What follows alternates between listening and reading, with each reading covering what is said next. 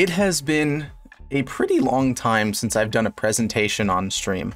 I haven't felt like I've had necessarily the time to do that much prep work for stream, but I've changed my schedule for YouTube, and I now post videos once every 3 days instead of once every 2 days, which might not sound like a big difference, but it's 5 less videos a month, which means a lot more time to make higher quality content, which means the return of AVNJ presentations and educations.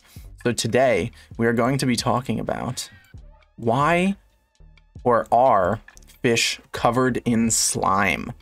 This is a fun topic, something you might have heard about. Anyone who has sort of like a surface level knowledge about fish in general will tell you that fish have some sort of slime thing. It's like one of those fun facts. Every one of those top 10 videos that we watch has that like section where it's like, and this fish is covered in a layer of slime. All right. Now, there are some implications to having a layer of slime.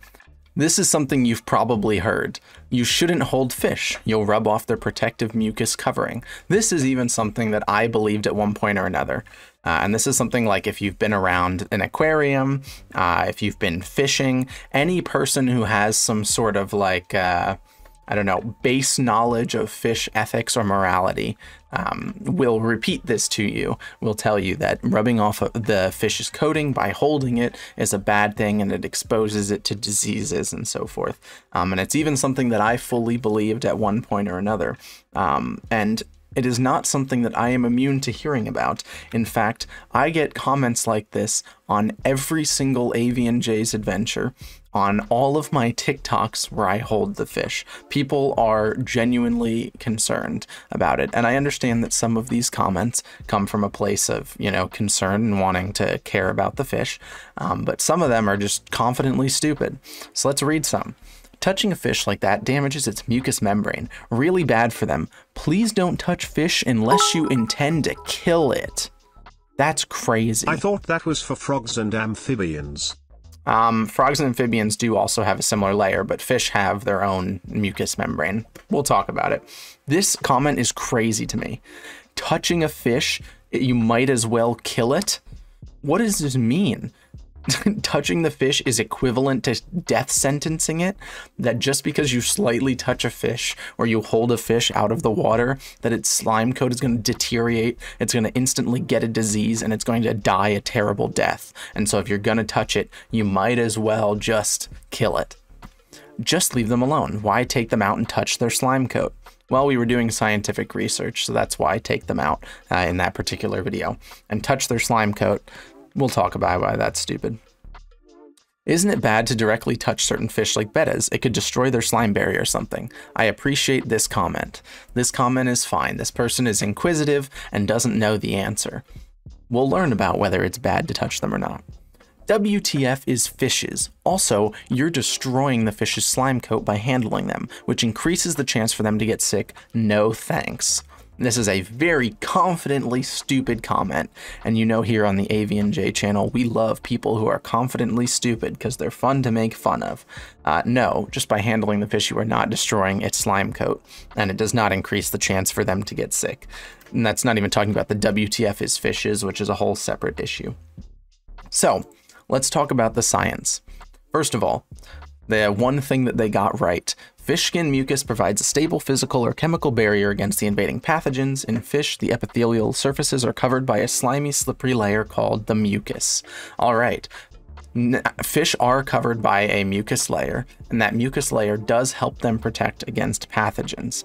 However, there is no evidence. You can't find a scientific paper that says that holding them or even rubbing them rubs the slime off, rubs the mucus off, and especially when the holding is gentle. None of my videos am I taking fish out of the water and fucking scraping down their side or whatever. In that case, maybe you would have some kind of, I don't know, some kind of basis for saying that I could be hurting the slime coating, but that's not what I'm doing. I literally just pick the fish up out of the water, hold it in my hand, and maybe you have an argument for shock and, you know, keeping the fish safe out of the water for too long. Dry hands could rub off their mucus layer, right? I heard you need to wet your hands before you touch a fish. That's all just myths. There's no scientific evidence that whether your hand is dry or wet, that you're going to rub off the mucus layer of a fish. And even if you could, let's assume worst case scenario for a second. Let's assume just barely touching the fish's mucus layer destroys it. You know, you get rid of the mucus layer entirely, you rub it off completely. All right. Let's read the second part. It serves as an important component of innate immune mechanism in two ways. Firstly, by producing continuously and being sloughed off regularly, it prevents the adherence of pathogens and stable colonization of potential infectious microbes. Meaning that the slime is being produced constantly, non-stop. The slime isn't something...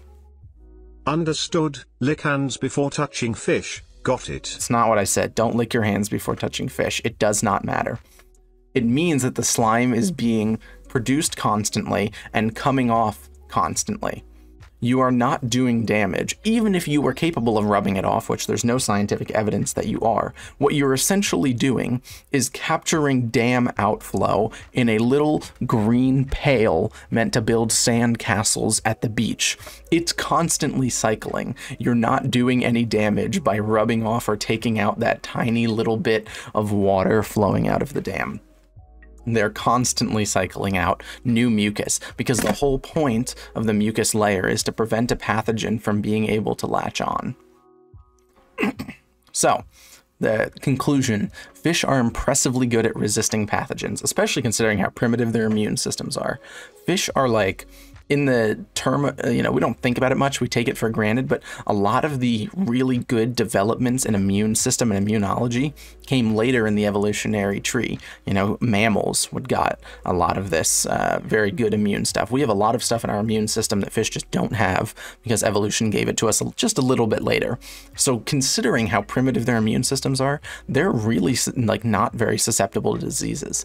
Fish diseases and parasites are not that abundant in comparison to mammalian and other similar things. So a person touching the fish, especially non-violently, just lightly lifting it out of the water, like I said, there's a separate argument for shock, and I always take that into account.